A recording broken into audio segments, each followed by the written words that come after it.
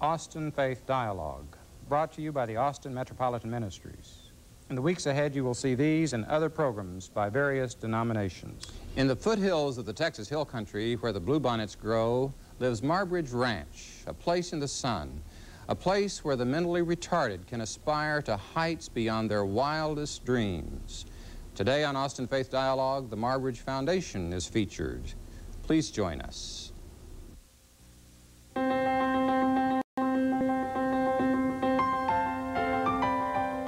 This is Austin Faith Dialogue, a public affairs program discussing the important crossroad of religion in life, produced by Austin Metropolitan Ministries in cooperation with KTVC TV.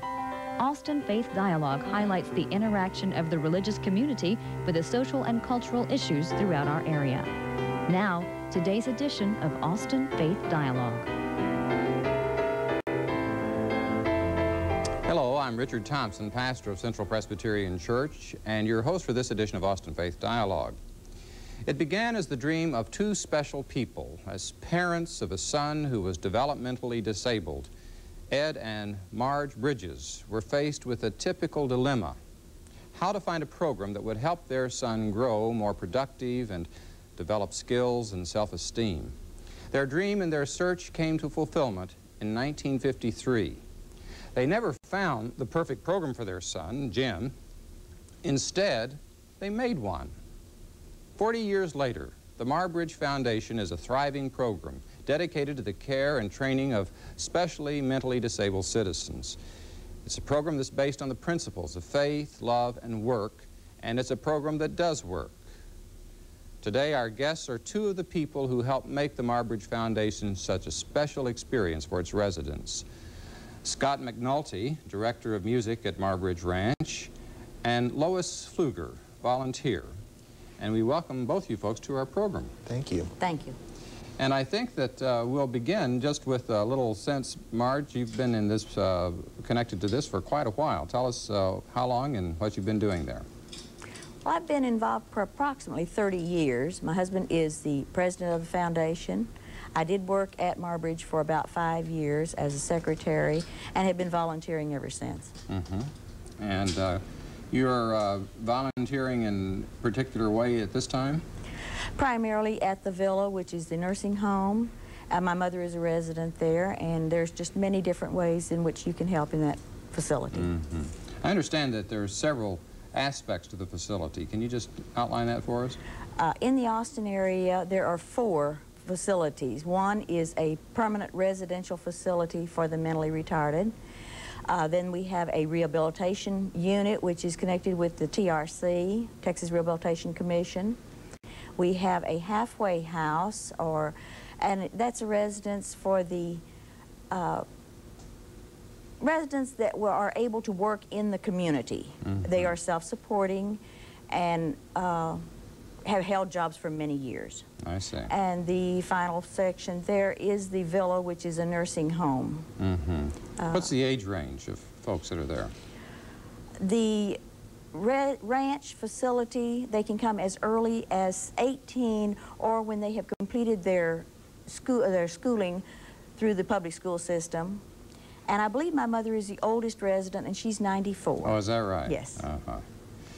Well, the final perspective, just on the organizational side, is I understand there's more than one of the facilities in the Marbridge Foundation statewide. Yes, there's a facility in Houston and one in Abilene. Mm-hmm. And the one in Houston, the one in Abilene, and also Maybe Village, which is the halfway house or community living center, is they're all 3 of them co-ed facilities. All right. Mm-hmm.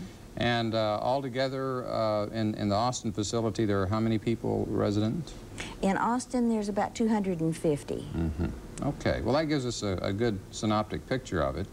And Scott, you're connected particularly to the music part. Right. We have 6 choirs at the ranch, men's, women's, rhythm band, handbells, mixed group of both men and women. And each of these groups have a chance to perform in the community, in nursing homes and churches.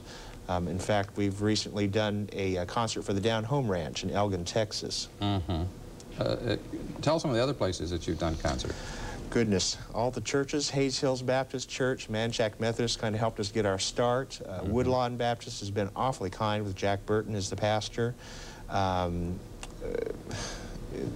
Temple Beth Israel, St. George's Court, which is a retirement community. They love to come down for our Christmas program every year and pick out some poinsettias especially. Sure. And we have on the set today some flowers from the greenhouses, and I think that we're going to have a chance to talk a little bit about the special place that plants play in the whole program. And I think it's going to be well to get a little bit of a pictorial view of the ranch. I understand that you've brought some slides here, and that let's take a look at, for instance, first of all, we'll be seeing the chapel, exterior and interior view, and you can just comment on that as we look at these.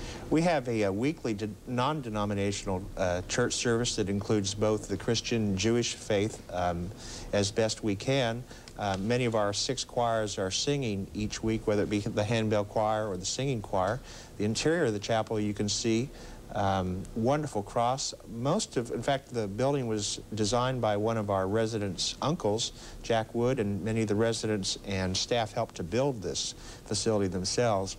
So there's a lot of personal pride in it also.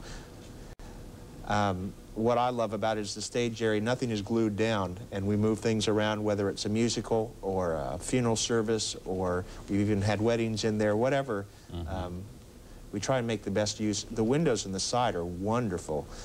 Lots of colorful pictures that don't necessarily even need the words that are showing, but on one side shows the Old Testament story of Noah and the ark, and the other side shows New Testament with the life of Jesus. I see. Then we have scene of a gazebo here.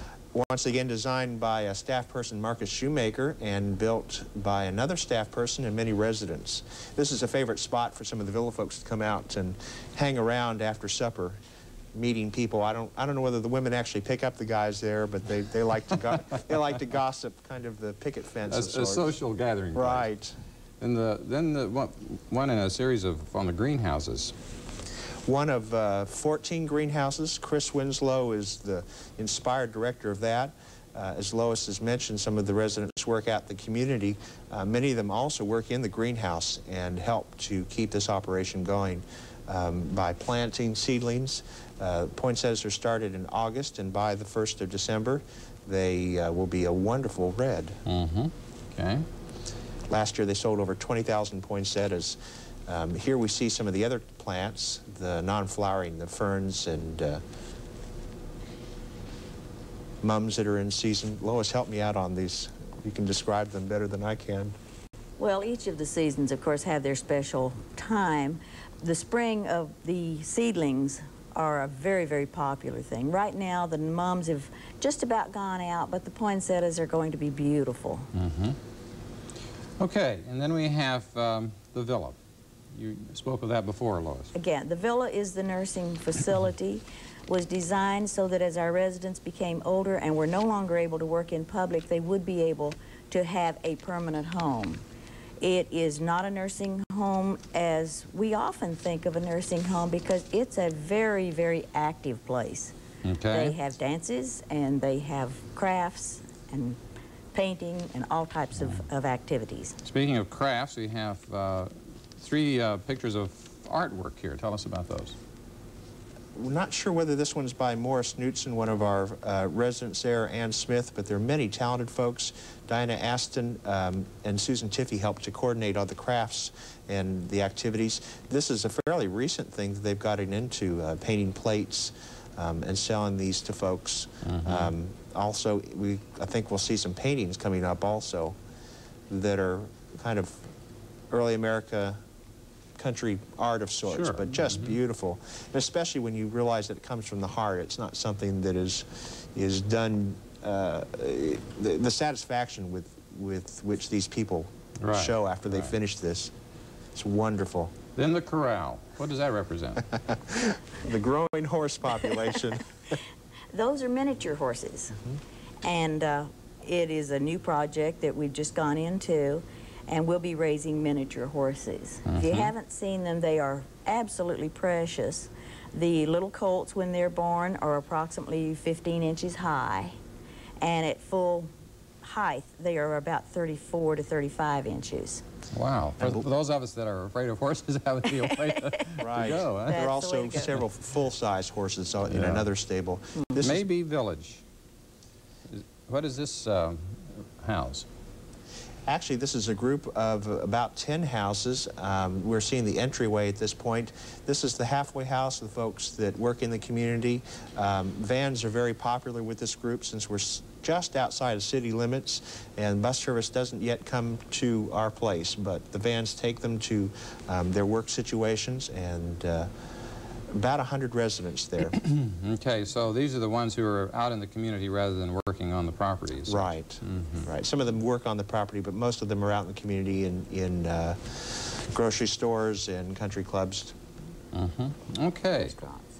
Restaurants, yes. Yes. Quite a few working in restaurants as well. I have to come back to the plants because I think in the public's mind this is what is most associated with Marbridge Farms is the annual poinsettia sale. You're saying it goes beyond that a good bit, and why is there such an emphasis on that? How does that relate to those who are mentally retarded in a particular way? Well, when you start thinking about growing plants, there are so many facets in growing them, starting with just filling pots with dirt. It's not a glorious job, but it is an accomplishment. We have one resident that is a CP, can barely get around. He's in a wheelchair. A CP meaning? Cerebral palsy. Okay. I'm sorry. All right. And, but he is thrilled to death because today I'm going to go work in the greenhouse. He's a very independent gentleman, and it may take him 45 minutes to get his wheelchair from the villa, because he is in the nursing home, to the greenhouse. You know, this is a quarter of a block, but he's going to push it himself, and he goes down and he works in the greenhouse. He fills pots with dirt, or he puts 2 seeds in a pot. And so then they go from there all the way to the point that they are selling the plants to the public and being able to work in a public situation. What makes the plant special is the folks themselves that are involved are so very involved. It's not just a work situation for them, but it's a way of life in that they see other folks around them that in so-called normal society that are working hard, and they want to be a part of that. And for them to be productive in this way, not only in the greenhouse but in the other work situations, gives them a sense of pride that is very warming and very touching for those of us. So it's a particularly appropriate form of work for people with this particular condition. And I know you said before the show that there was initial attempt to do something else in terms of activity and before you came to the plant idea. Well, the greenhouses originally started out to be tomato hothouses, and that's a disaster because they are so ticklish. It required a great deal of staff time and work, but there wasn't a great deal that the residents could do, and it did not prove out to be worthwhile for us. Sort of a trial and error way of finding what it was that was going to work. There's been a great deal of that over the years. I remember one Christmas where one of our residents was playing a handbell in the Christmas program, and because of his movement, he was having difficulty to ring the bell. And our system is that when I point to someone, they ring these handbells and make the sound. Well, every time I pointed to him, he would make the motion, but the bell would not sound. And very quickly, we turned the handle. This is during the actual performance of the piece, and all of a sudden he was able to ring the handbell, and the smile that came across his face was incredible. I'll never forget that Christmas. Right. A way that we're all finding our ways in different circumstances, and it's a beautiful story. We're going to take a break in just a moment, and when we come back, we're going to be looking at and hearing the Marbridge Choir singing chorus, Alleluia chorus. As we enter this Christmas season, I think that'll be a particularly fitting way in which to enter it. Stay with us.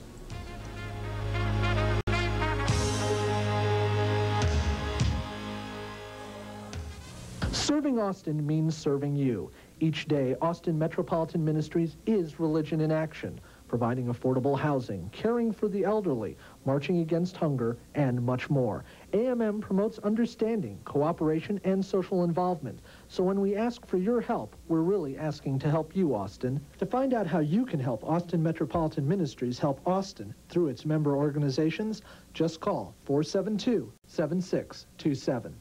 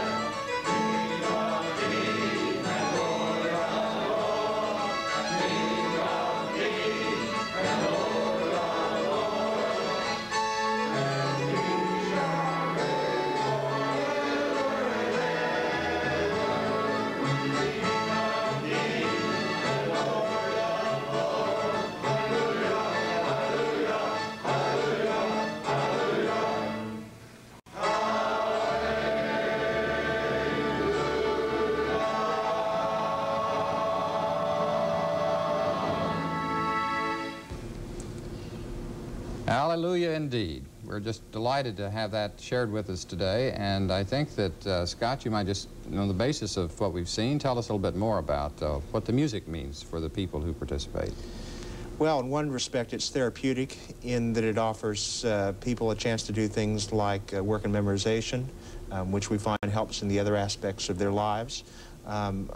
For me, it's a spiritual aspect. Seeing these guys attempt music that folks wouldn't expect them to do. As I was mentioning during the break, this group performed parts of Handel's Messiah with an 8-piece orchestra last year, and to watch the faces of individuals was just truly inspiring and meant more for me at Christmas time than opening presents did later on. I see.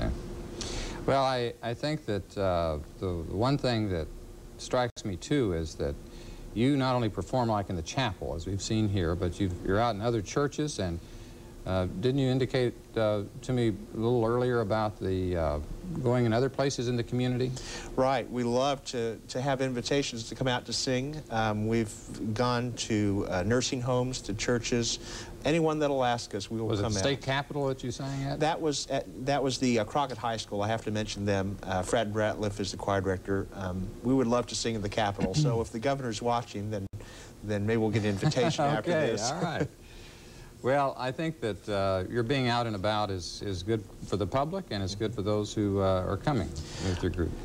Many of the groups go out weekly with town trips or visits to Ruidoso, New Mexico, where we have property, cabins, to the coast, to Rockport, to hunting season, which is a big favorite, to town shopping. and taking the choir out on trips was a natural thing for us to do. Also, it builds character, it builds camaraderie. The choir is the biggest group on the campus where the most folks are involved at one particular time. Okay. Many of the other groups are smaller in numbers.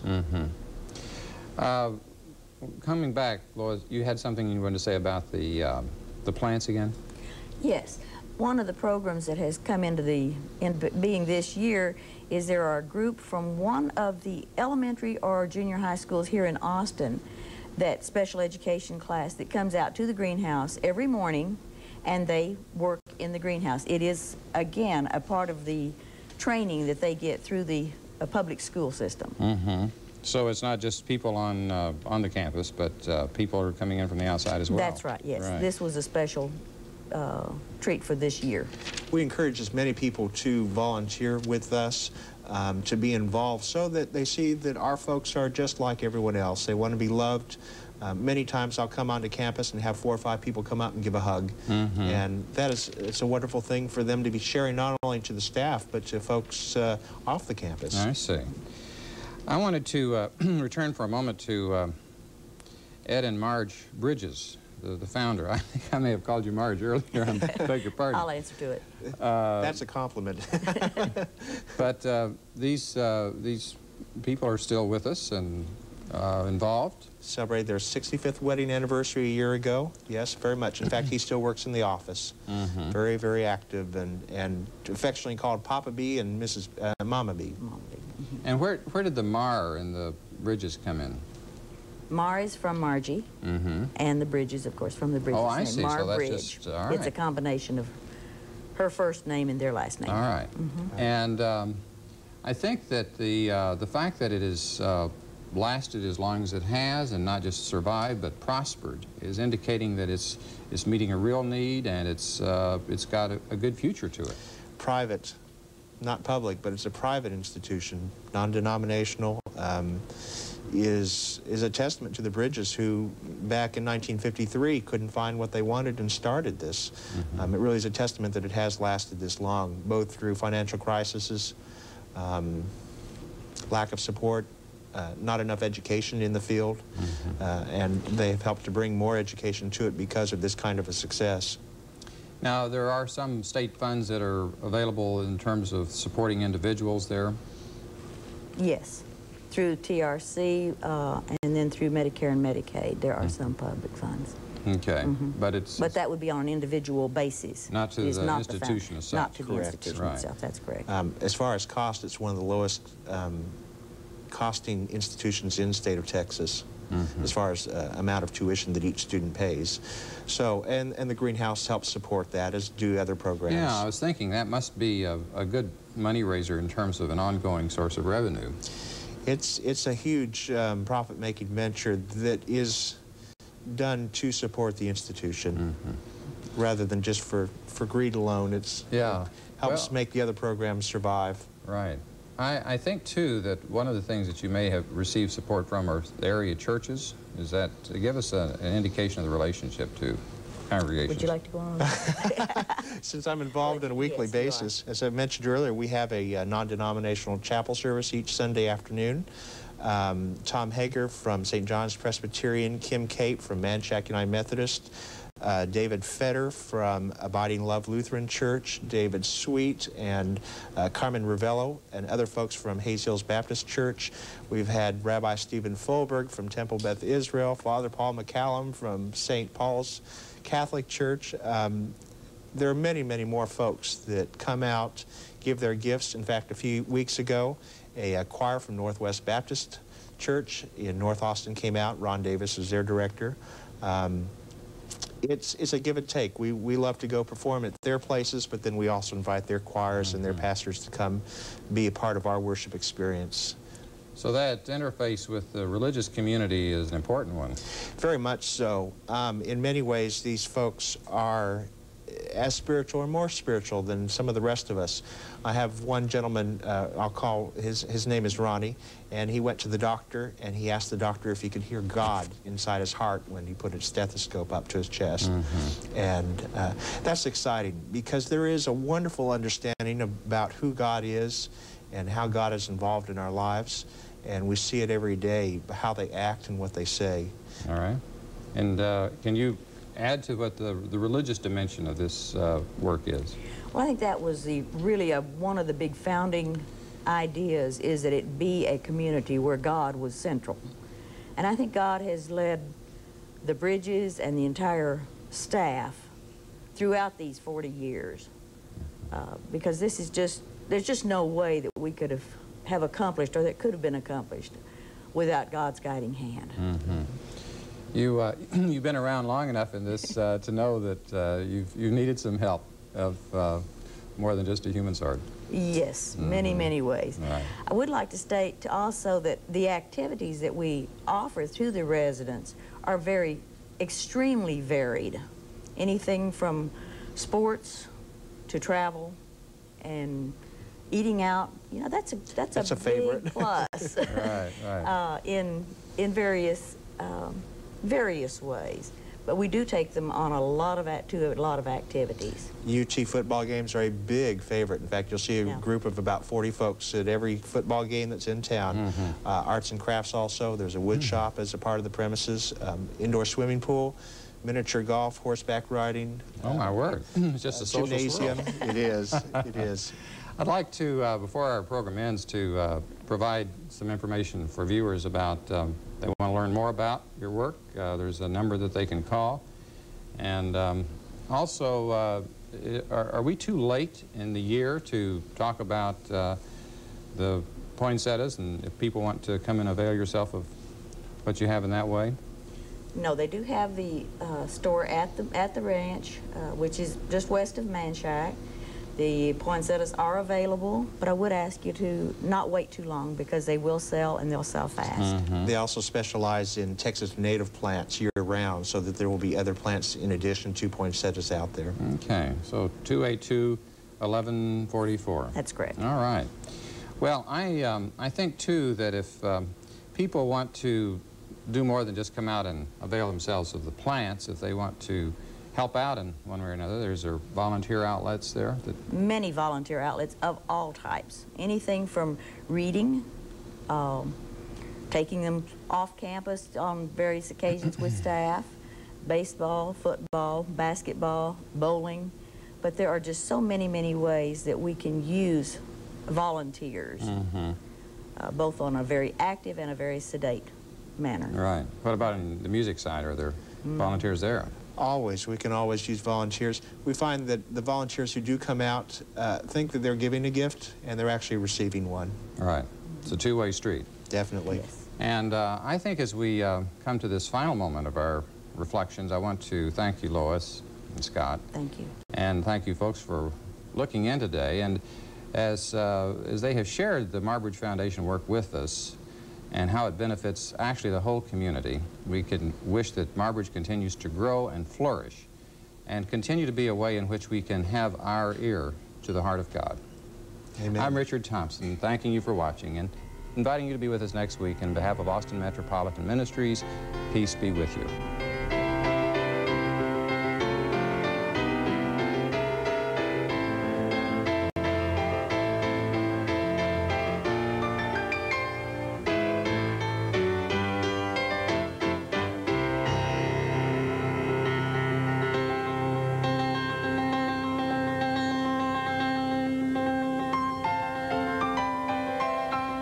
For more information, call Austin Metropolitan Ministries at 472-7